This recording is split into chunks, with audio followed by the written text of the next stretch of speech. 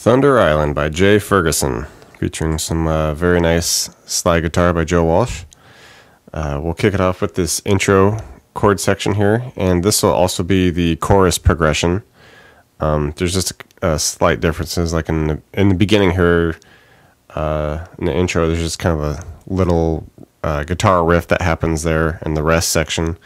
And in the chorus, at the last progression, something changes a little bit. But other than that, this is pretty much same progression you use for the chorus. And it's this, really fun exercise and timing and changing between the C chord and the F chord here. Okay, so first of all, we're going to hit the C chord, and then we're going to quickly go to the F chord and hit that 3 times. So it'd be something like... Okay, so just 1 C, 3 Fs. Alright. Okay, it's about the tempo you want it. Okay, and then we get to the end of the measure there, and we're going to do a C to an F, and that'll finish the measure, but then once the next measure starts, we'll hit the F one more time. So essentially we'll just be doing a C, F, F. Okay, like I said, some interesting timing here on the strums. And then we repeat that again, the C once, and then 2 Fs. Okay. And then we finish it all with the last measure. We do 3 C strums. Alright, and then we just finish on a G chord. And with this G chord, you want to add that 3rd fret on the B as well, because you want that extra D note in there. Okay.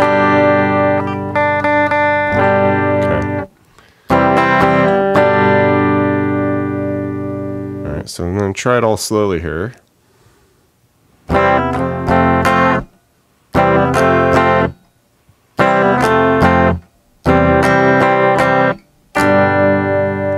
I'll try to show you the strumming here.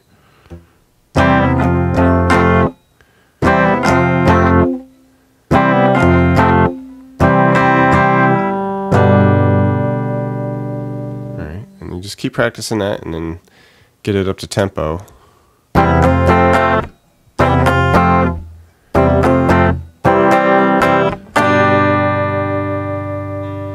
Alright, and like I said in the intro here, once we get to that kind of rest part where that 4th measure is just kind of holding that G chord, there's a little bit of a riff that comes in, and it's just in the intro. Basically, we just come up to 7 on the G, and then hit 6 on the B. Hit that 7G again once more, and then slide it out. Okay, so just be something like just a quick little riff that they throw in the intro there. Alright, and then of course we'll be getting into the chorus progression right after the intro. And same deal,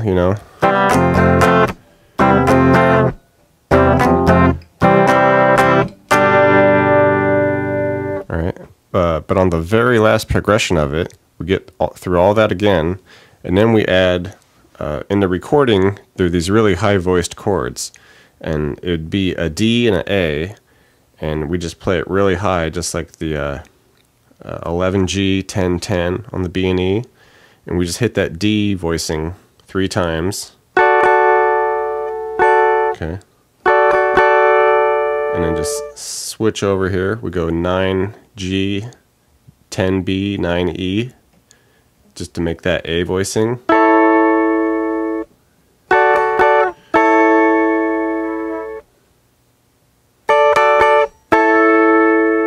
Okay, but if you wanted to, you could just straight up do a normal D and an A chord, just to make it a little easier for you.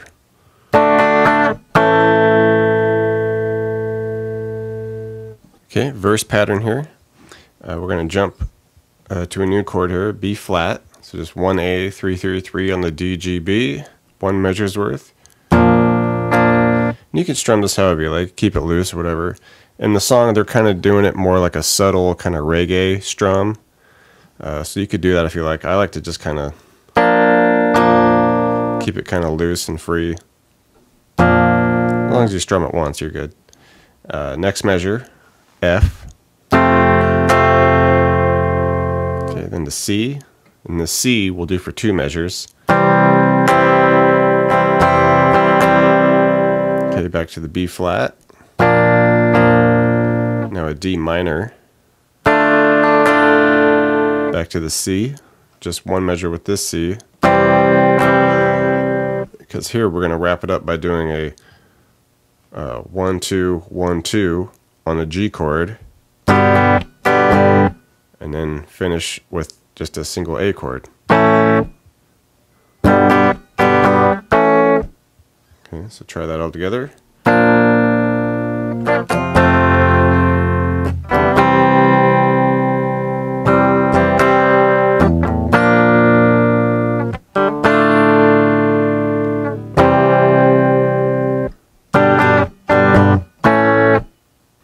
Second part of the verse kind of starts the same way. We do our B flat for a measure, F. Now we just do the C once, 1 measure. Okay, and now we split a measure by doing an A to G. Okay, and then that would lead us into the chorus. So this last half of the verse.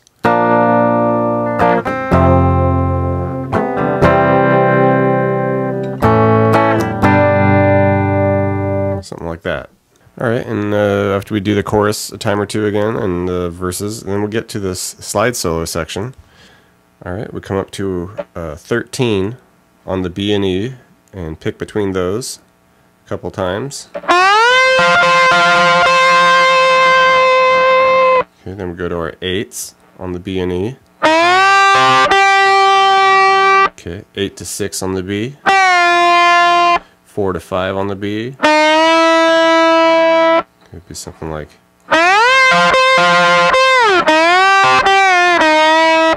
The last half of this first section here, come up to 12 on the G.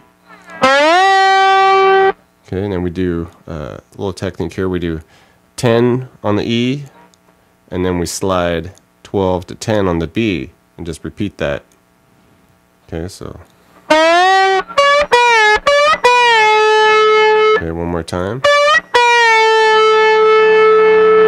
Okay, and then we go 10 to 8. Okay, this would be something like.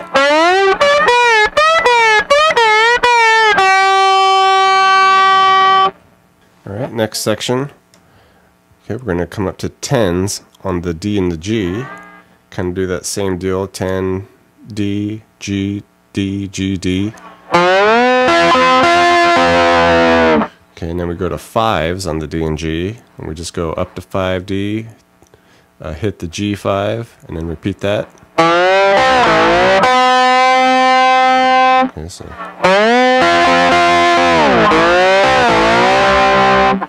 Alright, and now we slide all the way up to 15s on the B and E. Just pick between those. Okay, and just slide up to the 15B 3 times as we're picking through them.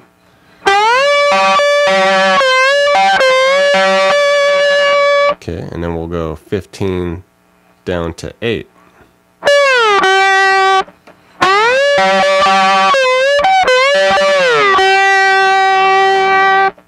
Okay, so last section of the slide solo. Alright, we come up to 13 on the B and E and pick between those a couple times.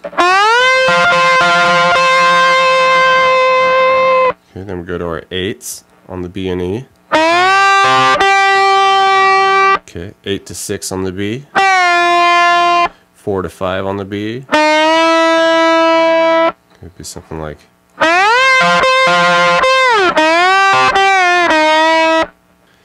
Okay, and then we finish this half by coming up to 15s.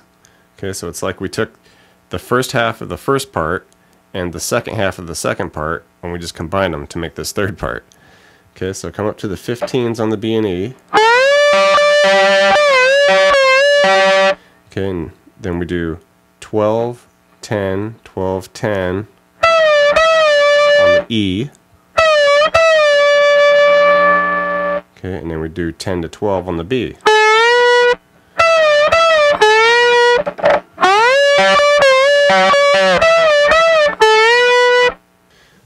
Okay, and once we get to the verse after the solos there, it's kind of a dynamic shift, and basically we just have to make sure that we just do one strum per chord and just rest, you know, after we strum it. So just let it ring.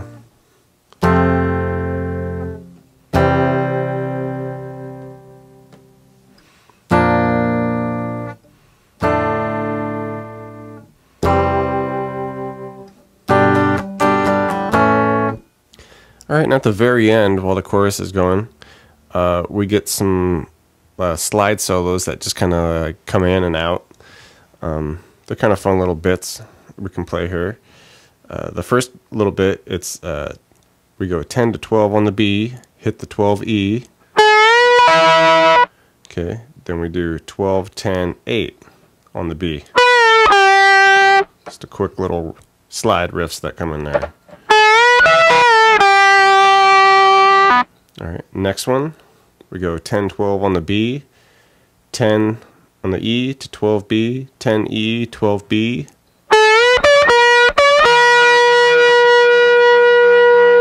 Okay, then we do 12, 10 on the E, 8B.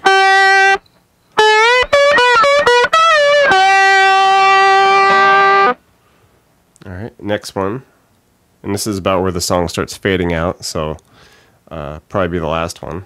We just slide up to 15s on the B and E. Slide it to 13, E, and then 10B to 12.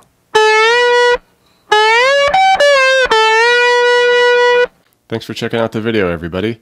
Like it, share it, leave a comment. It's always good to hear from you. Do me a favor and hit the subscription button. I put out a video pretty frequent, so you don't want to miss out on that. Check out the links in the description box below. I have really cool links for tablature books, all the gear I use, t-shirts, fun stuff like that. So thank you very much, and we'll see you next time.